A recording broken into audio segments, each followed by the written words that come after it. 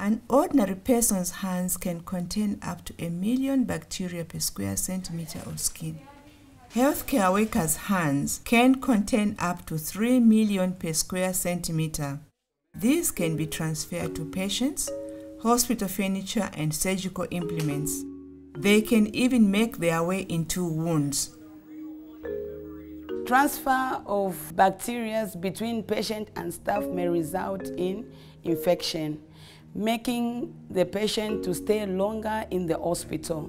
This can lead to complex treatments. It can also lead to long-term illness, disability, and sometimes it can cause death. This all puts a huge financial burden on the hospital, patients, and their families. This can be avoided by good nursing and medical practices, and the most effective practice being good hand hygiene. All this can be prevented if hospital staff just wash their hands. It's Monday morning at Ndola Central Hospital in Zambia, and Nurse Betha has just started her shift.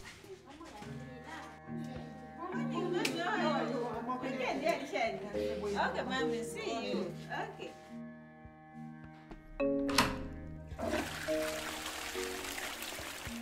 Aren't you forgetting something, Nurse Betha? She hasn't washed her hands after going to the toilet, and they are now covered with bacteria, which she is taking onto a ward full of vulnerable patients. Morning, Mr. Tembo. How are you this morning? Okay, just want to do a dressing on you. Mr. Tembo has just had a major operation on his leg, and it's time for Nurse Betha to change his dressing. As she hasn't washed her hands, Nurse Betha is now transferring the bacteria on her hands to the patient's open wound. She's also infecting the fresh dressing she's applying to the wound. Mr. Tembo is now at serious risk of infection and a prolonged stay in the hospital. Good day. And he's not the only one. Dr. Mwene is doing his rounds and wants to check Mr. Tembo's wound. Good morning, Mr. Tembo. How are you today? Fine, doctor. Okay, can I see your wound? You're most welcome. Okay. He checks the flesh around the wound for swelling and touches the dressing itself. The bacteria left there by Nurse Betha make their way onto his hands. All right then. Have a safe journey. Yeah, thank you very much.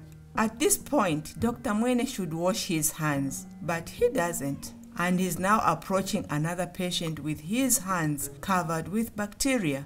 Infections can be spread extremely fast when the medical staff does not wash hands before and after attending to the patient.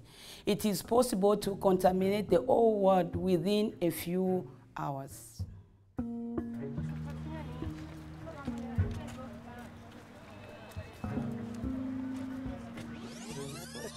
This is what should have happened at Ndola Central Hospital.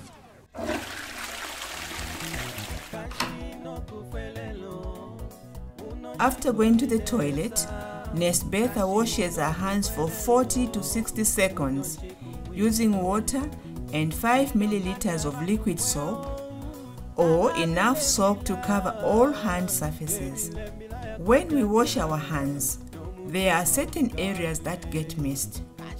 Nurse Betha pays special attention to these areas. She rubs her hands together palm to palm. She places her right palm over the back of her left hand and rubs her hands together with fingers interlaced.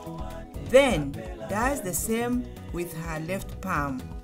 She places her palms together with fingers interlocked. She rubs the back of her right fingers against her left palm and vice versa. She rubs her left thumb with her right palm and vice versa. She rubs her left palm with the clasped fingers of her right hand in a circular motion and vice versa. She uses the palm of opposite hand to wash the wrist area. She rinses her hands with water, dries them thoroughly with a single-use paper towel, and uses the towel to turn off the tap. Her hands are now safe, and she can safely go to change Mr. Tembo's dressing. First, putting on a pair of clean gloves, as there is a possibility she may come into contact with body fluids, such as blood from the wound.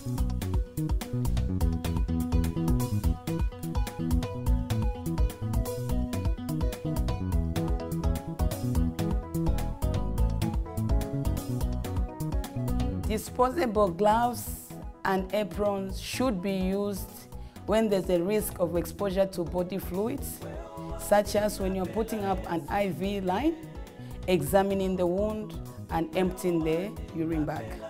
Gloves should not be worn when the staff are performing a simple clinical examination, such as taking blood pressure with no body fluid exposure. Meanwhile, Dr. Mwene is on his rounds. He's just seen one patient and now wants to check on Mr. Tembo. He cleans his hands with alcohol hand rub, filling a cupped hand with 5 milliliters of the solution, then cleaning his hands for 20 to 30 seconds. His hands are now clean and he is ready to examine Mr. Tembo. Hospital staff should clean their hands at 5 key moments, that is before touching a patient, before aseptic procedures such as putting up an IV line, after touching a patient, after touching patient's surrounding, and after the risk of exposure to body fluids. Alcohol hand rub or soap and water can be used unless when hands are visibly dirty with, for example, body fluids or blood. Then we must use soap and water followed by hand rub.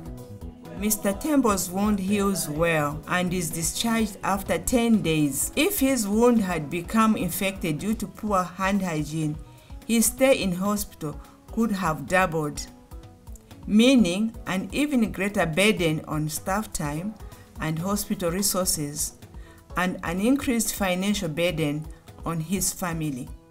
Remember to always wash your hands. It will save time, money, and most importantly, lives.